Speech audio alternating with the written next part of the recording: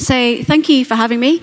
OpenAI versus Azure OpenAI. So we're here at a conference. It's not so much Azure, and I'm going to stand here for 10 minutes and talk about Azure, which is a little bit scary because I've worked with people that worked with AWS and GCP before, and if I mention Azure, it's normally treated like a dirty word. It's all right, honestly. I use it every day. It's fine. It's getting better. They've all got their quirks. So who am I? I'm Anna. I've been in the industry for 17 years, so I'm old. I've been doing this a long time. I started off as a front-end developer, went into software engineering, and then specialized in data, did a lot of data engineering, and essentially ended up being a data engineering consultant for my current employer, Advancing Analytics. They poached me away to come and work for them. I'm a Microsoft MVP. It's very similar to an AWS hero. I do a lot of community work, so I do a lot of public speaking. I deliver workshops. I do code clubs for children, especially those with special needs, so those who are neurodiverse. So if there's anyone here who lives around Bristol and is interested, please let me know, because I'm always looking for volunteers. And I co-organise events as well, so the Data Bristol event and other virtual events as well. So the why. Why are we interested in OpenAI versus Azure OpenAI? Because you could just use OpenAI, right? Why bother having to jump on the Azure bandwagon? It's a question I get asked a lot. So as soon as Azure announced that they were going to be doing their own flavor, so to speak, everyone was like, why bother? Why should I care? Well, firstly, myself and a colleague wrote a blog about this, and it is the most popular blog on our website. So there's a lot of people asking the same question. So when I'm asked to talk about Azure at a conference that isn't Azure-focused, it was the first thing that came to mind because of the popularity and that question that so many people keep asking. But Microsoft like to buy cool stuff, right? And I can put this up here because I'm not at a Microsoft conference. But I don't necessarily agree with this meme, but I do find it very funny, that they go and they see something really cool and like, yeah, we're going to buy it and we're going to own it now. It's going to be ours. And I was working with AWS developers when they bought GitHub, and I can't repeat the language that came out of their mouths, but they weren't impressed. Well, when it comes to Microsoft and OpenAI, it's actually a partnership. So it isn't that they are trying to take over OpenAI. They are literally partnering with them to actually produce something that is going to be useful to consumers, useful to clients. So I'm a consultant. When I'm working with clients, it gives us an extra edge. So OpenAI, what is OpenAI, sorry? It's a leading research laboratory focused on developing safe and beneficial AI. They produce some of the most advanced AI models to date, including GPT-4, which can understand and generate human-like language. So I'm assuming everyone here has heard of OpenAI, right? Yep. So basically, OpenAI's research focuses on a wide range of AI applications, from natural language processing and speech to speech and beyond.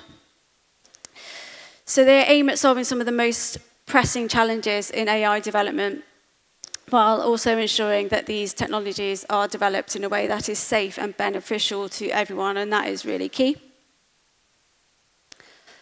So what have they produced? We've all heard of ChatGPT, GPT-4, GPT 3.5, Whisper, DALL-E, MuseNet, Jukebox. So these slides, I will give a link at the end. These will actually give you links to actually be able to explore what these technologies are if you haven't used them yet. So again, what is Azure and OpenAI? It is a partnership. It's not that Microsoft are trying to take over. They do partner with companies such as OpenAI, and they've also got a good partnership with, say, Databricks as well, where they work hand in hand to create, basically, give you the best product you can have for that particular technology.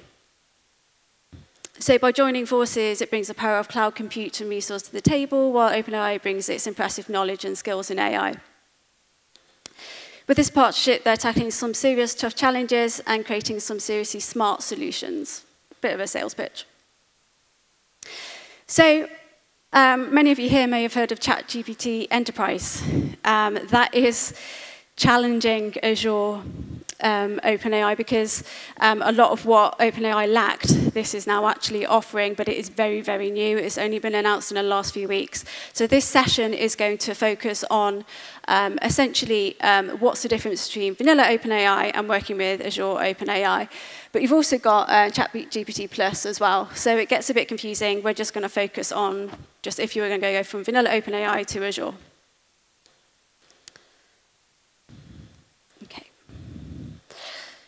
Right, I'm not going to do any demos because we've got 10 minutes, so I'm going to basically cut through what some of these differences are between OpenAI and Azure OpenAI and why you'd actually choose between the two.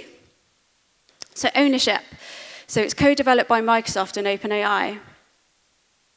GPT-4 support. Supports the latest GPT-4 models in Azure. It's a paid-for service with a monthly cost of a $20 subscription and ChatGPT Plus. Security. So this offers the security capabilities of a Microsoft Azure, and that is really key because you're getting off the shelf all of that behind you from Microsoft, from Azure. So all of those expertise. And when I've spoken to Microsoft about this, they've essentially said, yeah, this is great for if you've got an enterprise solution and you want that support, say, in the middle of the night, because this is part of Microsoft, part of Azure, you've got that support there. And in vanilla OpenAI, not ChatGPT Enterprise, you don't necessarily get that support. So that essentially is quite a key one to take away. Image input support for GPT-4. It's not supported in Azure OpenAI. So that's now a score against Azure OpenAI. It's designed to be multimodal, but it isn't, but not specified in OpenAI. So VNet and private endpoint support, so that's virtual networks. Private endpoints in Azure, in very layman's terms, are just kind of like the handshake when you're setting up a secure path between two different resources that, say, could be in different subnets. You can create private endpoints so that they can talk to each other. Supports VNets and private endpoints essentially in Azure OpenAI, so out of the box you've got all of that. But in OpenAI, it's not specified. It's not something that you're getting out of the box. So potentially, you're going to have to set all of that up yourself around it, which isn't so great when you've got clients saying, I want everything to be super, super secure. Access. So this is one against Azure again. You need an Azure account. An Azure account is going to cost you money. So if you want to just start playing with OpenAI, you don't want to go on the Azure side first because you don't want to spend money needlessly. So the access essentially on the OpenAI side is available to everyone. And check where I'm at with time. So learning resources. Offered instruction to Azure OpenAI training courses, learning resources available. So there's lots of resources on both sides there. Support, you've got lots of support on both sides. Fine-tuning model creation. It's not specified on the OpenAI side, but it is on the Azure OpenAI side. It allows the creation of up to 100. How long have I got, or is it 5 minutes? Yeah, okay. So training data for fine-tuning modeling. Training data provided is only used to fine-tune the customer's model and is not used to train or improve models. Data provided on the OpenAI side to API prior to 1st 2023 may have been used for improvements. So that's really key. So when I'm working with clients and you mention something like that, like, oh, no, they can't touch my data. And as a data engineer, that's something that is part of my bread and butter. It's part of my day job, is making sure that we're compliant with GDPR, that we're securing PAI. So when we're trying to encourage them to use these sorts of technologies, that is one of their key questions straight away. So prompts and completions for ChatGPT, stores prompts and completions data of maximum of 30 days. And this is key again on the OpenAI side, stores prompts and completions to train or improve the models. Therefore, with this in mind, you should be careful when using sensitive data. Again, that subject around protecting your client's data. They're not going to like the idea that their data could be used by OpenAI. So SLAs for API responses. The overall SLA for the Azure OpenAI service is the same as for Azure Cognitive Services. So they're able to provide that information and say, this is what you'll get for your SLAs. But on the OpenAI side, it's not available, but they're working towards it. And then you have a status page. So you've got a little bit more reassurance there with your SLAs on the Azure side. So the price for ChatGPT is based on the pay-as-you-go consumption of 0.002 per 1K tokens. So it could get a bit pricey, whereas on the OpenAI side, it's free plan with some limitations. With some paid plans, the price is 0.002 per 1K tokens again. So regional availability. So it's currently only available in West Europe and East US and South Central US. Not great. You want to have a few more on that list, really, don't you? Provides API access to many country regions and territories. So OpenAI winning on that one. So we've kind of whipped through a list there, and again, I will give you a link to these slides so you can take a look yourself and see all the links.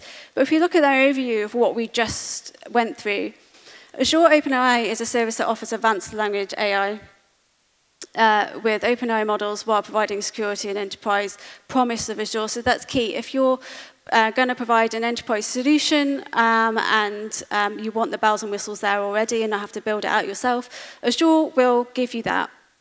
Now, ChatGPT Enterprise, very, very new again. That also has the promise of doing the same, but it's very new, and myself and the colleague are actually going to build on this session, build on the blogs that we've written, and actually do a direct comparison to see how it actually compares. So again, it is co-developed by Microsoft and OpenAI, and it ensures compatibility with smooth transition between the two. Again, a bit of a sales pitch. So Azure OpenAI supports VNets. So when we're talking about networking and securing our systems down and making sure that we're compliant and that we've got no risk of anyone being able to access our data, again, which is really key in my day job, you've got that straight away with Azure. You've got that security, you've got Microsoft and Azure behind you. You can set it up your VNets, or you can actually have it within your existing VNet. And that's all there already for you. So OpenAI is a research organization focused on advanced artificial intelligence in a safe and beneficial manner. So they were talking about security on the Azure side. It's a very can't think of words out. It's a very conscious company who are working towards safe and beneficial manner. So it's not that, that they're not compliant, it's just that you're getting the bells and whistles wrapped around Azure. Well, OpenAI did not initially offer security and enterprise promise of Azure. It now offers Enterprise Edition, which we've talked about, at a cost, though. So it's worth comparing the costs and whether, even if you're just starting, whether you might want to start on the Azure side, especially if you're cross-cloud, which I was in a previous role, and you've got things like Terraform to be able to deploy and tear down things. So at a cost, and it does provide comprehensive data privacy policies and learning resources. And again, myself and a colleague are going to build on this because of the popularity and actually build this into a bigger session where we have demos and we actually talk more in depth about the differences. So whether you're an AI researcher, developer, or enthusiast, OpenAI is definitely an organization to keep an eye on. With a cutting-edge research and commitment to responsibility of AI, they're helping shape the future of technology in exciting and meaningful ways. So for those who are beginning to explore cutting-edge OpenAI models, just stick to OpenAI, right? But if you're going to go to more of an enterprise solution, it's worth looking at Azure, even if you're not an Azure person, because again, you can be cross-cloud, and it might actually offer what you need out of the box. So this is the GitHub repo that myself and a colleague have put together. It's got the slides in there. It's got a link to our blog on our company website. So you're welcome to take a look at that, ask me any questions. And we are going to be building on this and actually expanding on those comparisons. There isn't much out there at the moment for that enterprise versus Azure OpenAI, so that would be a really interesting one.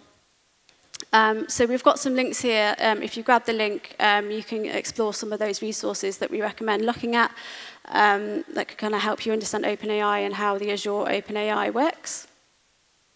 And again, the link is there. Okay.